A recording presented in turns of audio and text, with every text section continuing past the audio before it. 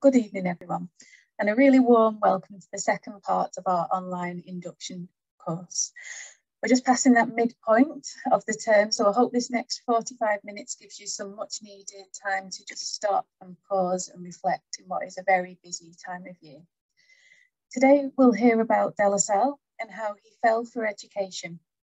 And leading us today is Emma Biggins, Director of St. Cassian's Pastoral Centre, and myself, I'm Jo Millea, and I'm Director of Formation and Vocation Ministry. We'll begin our time today with a short prayer.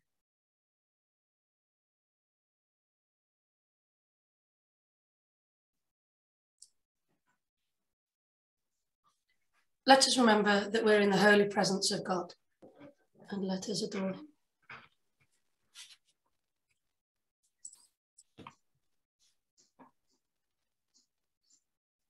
We may not always be able to see ahead in everything God is doing. We may not always understand his ways or timing, but we can be confident of this. He is at work. God, with you there is no darkness. Your character has no shadows, and you are pure and good. Yet in our broken world, we see so much darkness around us. Pain, sickness, and disease are in our community and in many of our homes. Bring your light and restoring presence to the dark places in our lives. Bring your hope to hearts that feel defeated. Bring your love and compassion to those in pain. Give us faith to say, Lord, you light my lamp. My God illuminates my darkness. May your light of hope shine in the darkness for families today. Show us glimpses of your presence with us and the comfort you bring. In the busyness of today, help us to take a moment to be still and sit with you, to slow down, breathe deeply, and release our burdens to your strong hand. You are trustworthy, good, and true, and we thank you for caring for us so deeply and beautifully. Open our eyes to see you at work today. Give us your light. Amen. Live Jesus in our hearts forever. So thanks, Jo. I'll get started. As Jo said, I'm Emma Biggins, and I've been at St. Cassian's Retreat Centre in Kintbury for just over 10 years. And the centre is in a little village that's about an hour away from London in the south of England. So Jo and I are leading you through the session today, and it's split into two parts. I'll be taking you through the first part, and then Jo will take over. We're going to be taking you through some of the key elements of the founding story, and hopefully sharing how something that began many centuries ago still has relevance to us today. So my job is to give you a flavour of the life of De La Salle, who he was, where he came from, and how did he become our founder. There's a lot to the story of John Baptist De La Salle, and in the 10 minutes I have, I'm only going to be able to just scratch the surface.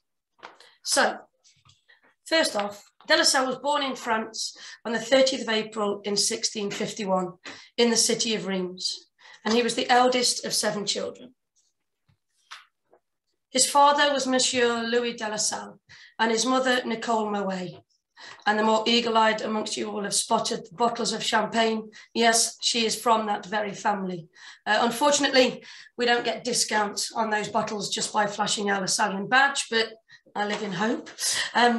Being from a wealthy family also meant that De La Salle was well educated. College de Bon Enfant was the school De La Salle attended after having private tutors when educated at home. There was a lot expected of John Baptiste. As the eldest of 7 siblings, a lot was resting on his shoulders. The De La Salle family lived within this area of the city of Reims. In fact, all of his childhood was within this mile radius. His school, the cathedral, his mother's family home, even the Archbishop's palace, all of it almost within touching distance of each other. All of De La Salle's life was in this safe space. in a well-to-do area of the city of Reims. Whilst only 15, he received the canonry of Reims Cathedral and was ordained into the priesthood at the age of 27. The cathedral was central to life for de La Salle in his upbringing.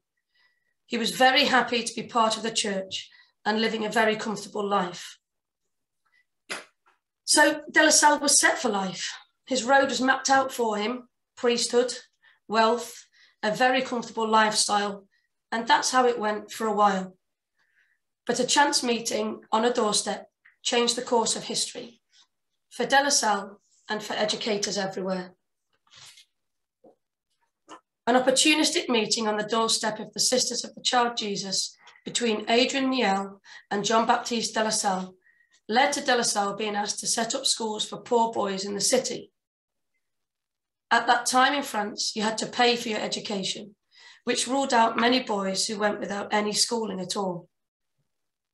De La Salle had to decide whether to commit to helping this man who confronted him on the doorstep or continue along the path set out for him. Just to put de La Salle's situation in context, a little bit of background information. His parents had died within a year of each other in 1671 and 72. This meant that de La Salle had to execute his father's will, manage the family finances, assume the role of head of the household, be guardian of his brothers and sisters, all the while carrying on his studies and following his path into priesthood. Adrian Niel was the catalyst to the work that de La Salle then undertook. He'd had no inclination previously to open schools or become a teacher.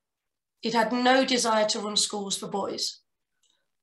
But he soon recognised that there was a need, at that time, for schools for those who would usually miss out because they couldn't afford it. So this chance meeting on a doorstep led to de La Salle becoming involved not only in the opening of the schools, but he also went on to invest his time and his money into how they ran. His acceptance that opening the school was God's will led him to accepting eventually that he needed to be fully involved in the project. After a while, de La Salle recognised he needed to be more hands-on and would need to take on the running of the schools. It was clear that the schoolmasters needed instruction and that he would need to step in. This led to him taking on the role of teacher and mentor to those men involved in the education of the boys. He even went as far as inviting the schoolmasters into his house, a move that would have been unheard of, especially as he was still head of the family and responsible for his brothers and sisters.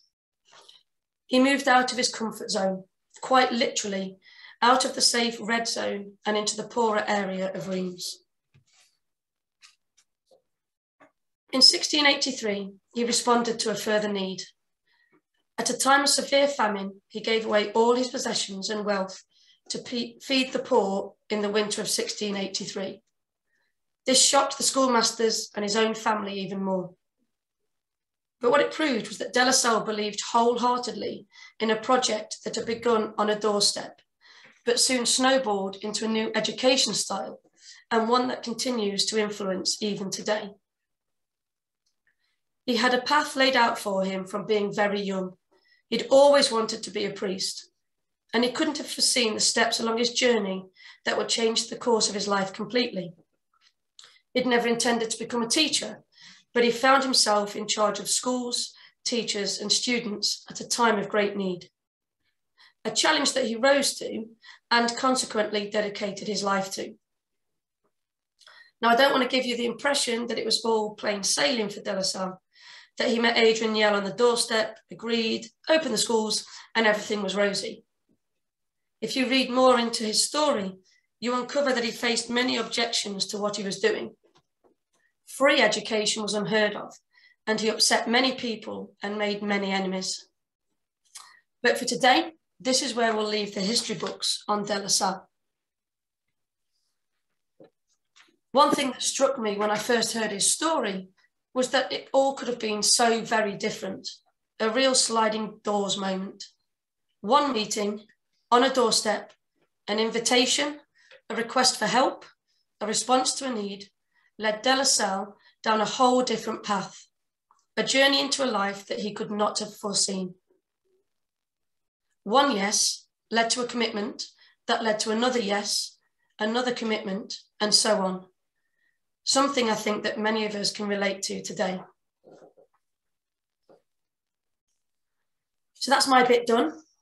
A flying visit through some of the key moments of the life of De La Salle that leads us to where we find ourselves today.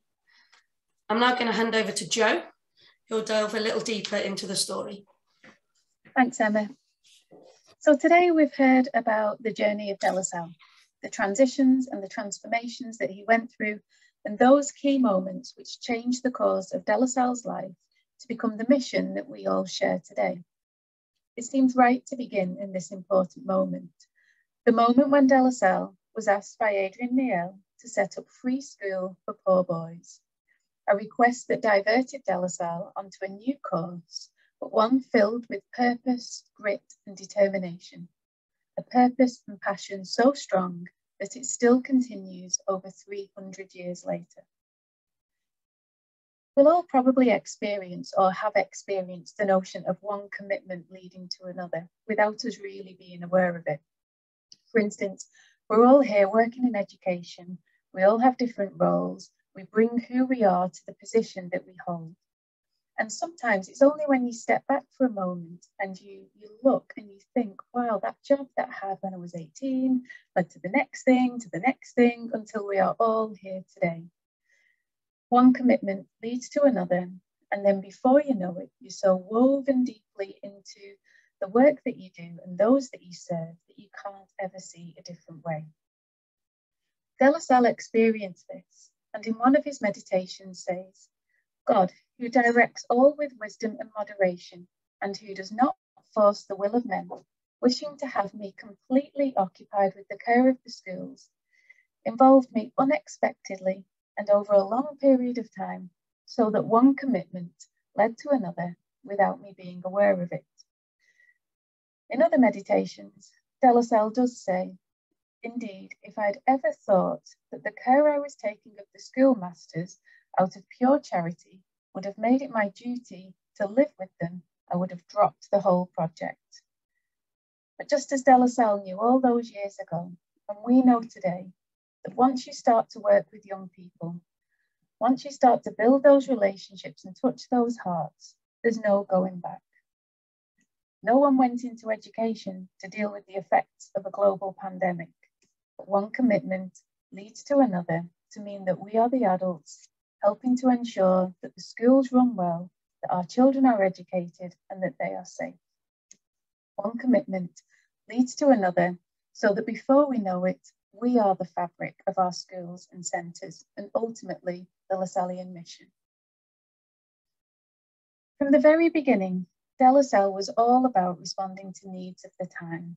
And this is certainly a thread that weaves right through the Lasallian story over the past 300 years or so. The concept of the popular tuition-free school open to all was not original to De La Salle. His real originality lay in his administrative skills, in providing schools with dedicated and trained teachers, in his recognition that teaching was a true vocation for the laymen of the church. After his death in 1719, the dynamism of his thought was translated into action by new generations of brothers and continually adapted to respond to new situations.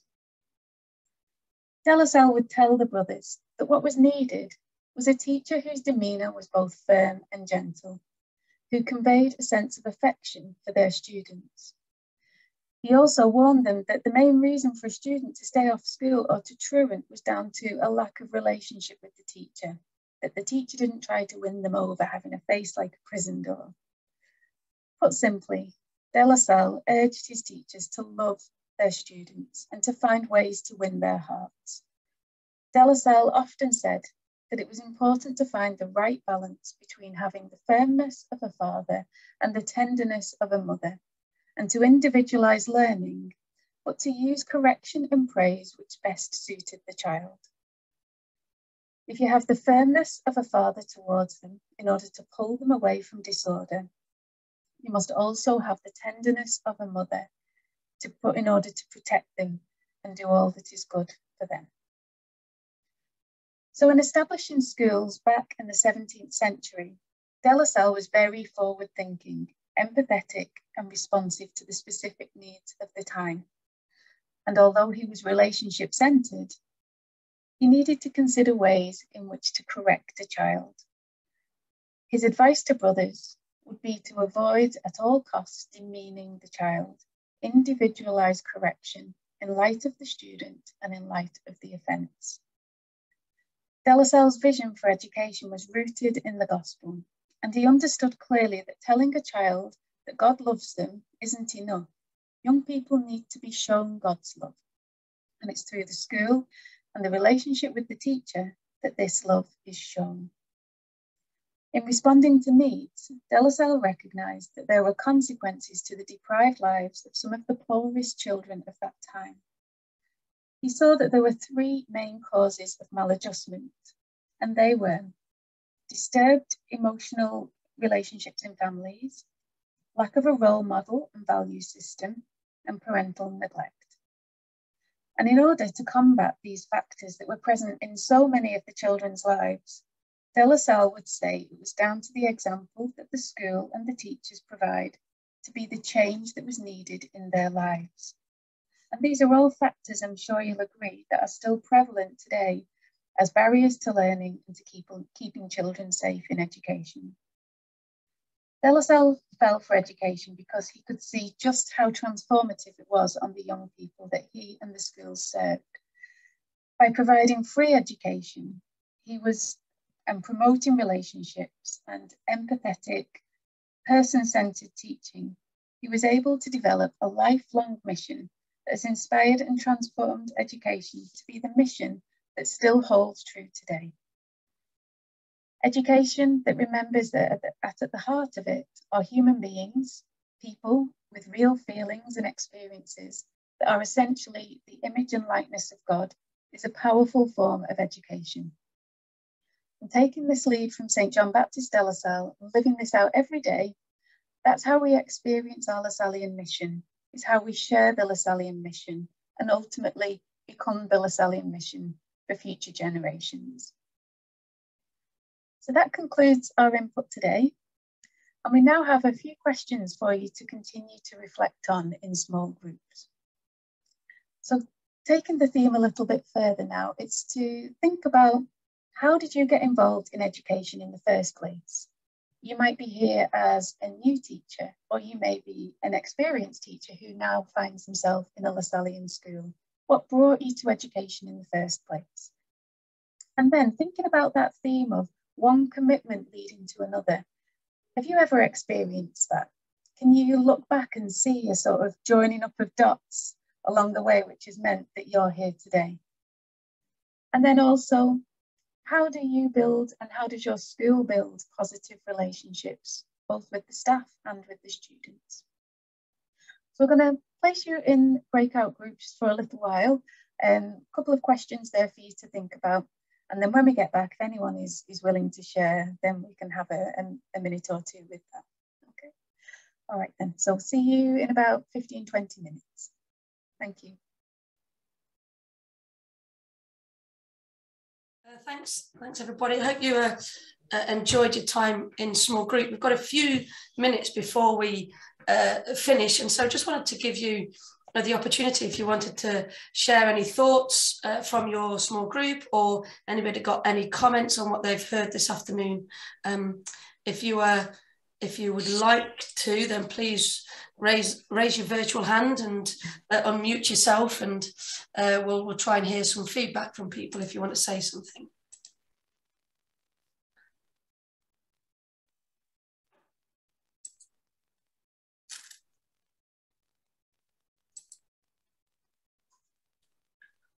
Jane, I can see your hand up. Thank you, Jane. If you'd like to, yeah, go ahead. Thank you. I was just wanted to thank you all. It's always marvellous to actually meet other people from other schools, and the wonderful group that I was fortunate enough to be in. we were saying how marvellous it was to be part of such a huge community. And I, for one, I know several of the other people that mentioned it as well, didn't realise quite how many Lasallian schools there were. And actually the school I work at, St Edward's, is actually an associate school. So, and it's just a real privilege to know that there are other people out there, and to know that that solidarity and the comradeship and you know, the love is basically being spread in all those different parts of the world. It's just tremendous, and I find it quite a humbling experience to be working at a Lasallian associate school, but I'm enjoying every moment of it, so thank you. Thanks, Jane. It's true, isn't it, when you suddenly realise how big a network you're part of, it can be quite like, wow, I really didn't realise that, and it's reassuring but kind of overwhelming at the same time. But thanks, you. Jane. No, thank you.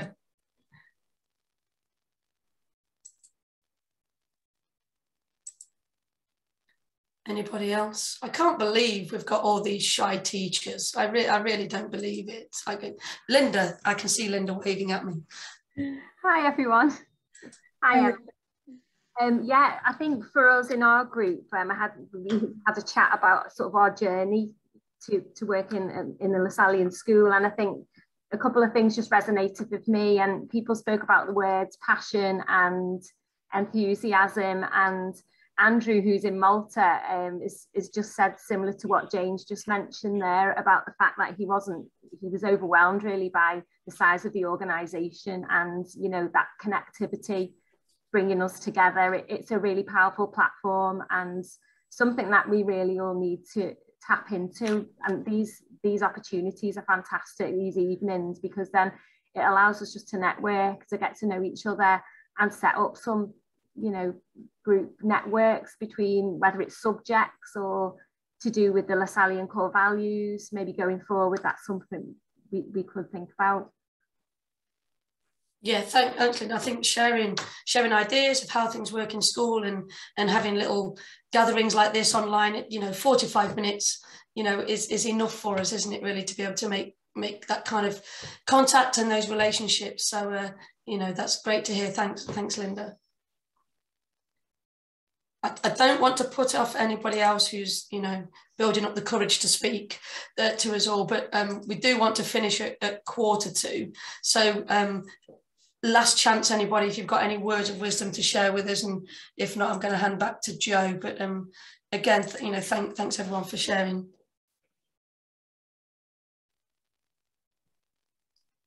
I think it's over to you, Jo. Well, thank you very much, everyone. Thank you for being here and for being present to one another. And today we've looked at De La Salle, his life, how he's ended up in education. And next time we'll start to look at some of the key characteristics of being a Lasallian school. So we'll look in particular at the 5 core principles. And to facilitate that session, we'll hear from 2 colleagues from De La Salle Dundalk in Ireland. So they will talk through how they use those and some examples of what they do. So the next session is in January. So for now, thank you very much. You know, enjoy the rest of the term. Have a great break when it comes as well. And we'll see you all soon. Okay, thank you. It's not too early to wish everyone Merry Christmas, is it, Jo? Surely. Surely it's not. See you in January, everybody. Thank you. Bye. Merry Christmas.